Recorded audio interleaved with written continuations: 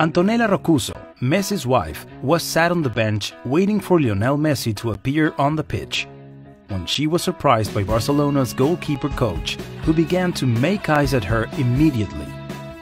Whatever his intentions may have been, even Neymar's bodyguard began to look uncomfortable. But then again, who wouldn't?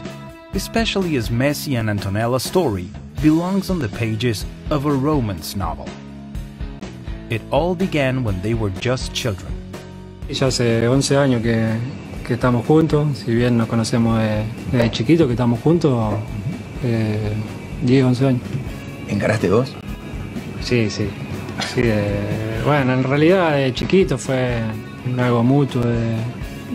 Amor a primera vista. Sí, obvio. Fleeing the awkward situation, the bodyguard ran to get Neymar's son as soon as he saw the footballer.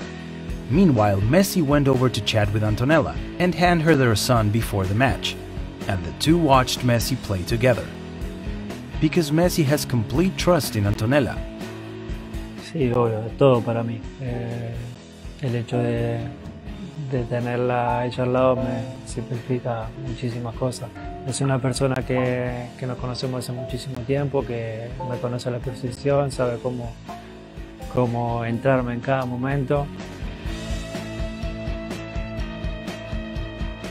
Be that as it may, there was a moment when Messi could get jealous. When Messi joined Barcelona at the age of 13, Antonella had another boyfriend, and Messi was forced to leave his love behind.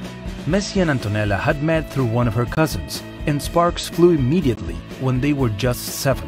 An Argentinian journalist even found a photo of the two together at the beach from when Messi was just 10.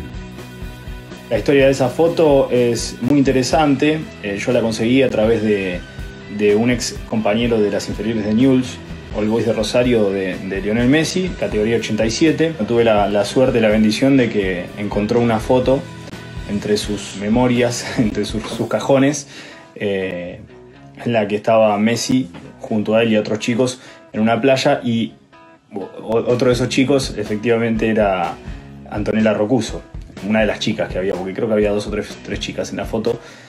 Antonella Roccuzzo, que en ese momento era una amiguita de él y de todo el grupo ese de jugadores de Newell's, porque era prima de uno de los chicos. But Antonella couldn't follow him. Messi's talent and career forced him to move to Spain, and the two lost contact. Me fui, nos separamos, tuvimos tiempo sin vernos, sin hablar, porque antes era diferente el poder comunicarte con la gente de acá. Claro. Era mucho más difícil, era por teléfono nomás. Apenas te fuiste. Claro. Por teléfono, carta, email. El teléfono era carísimo, no se podía.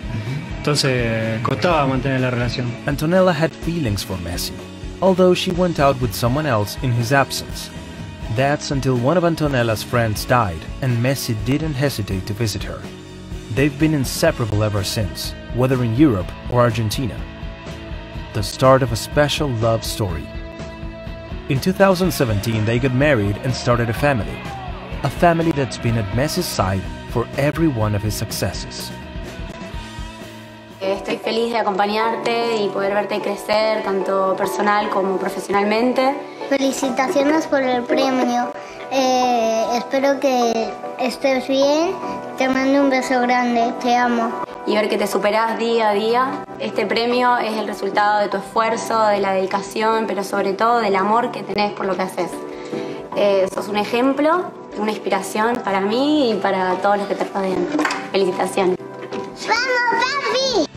Every goal and every celebration, they are behind it all, and nothing can separate them.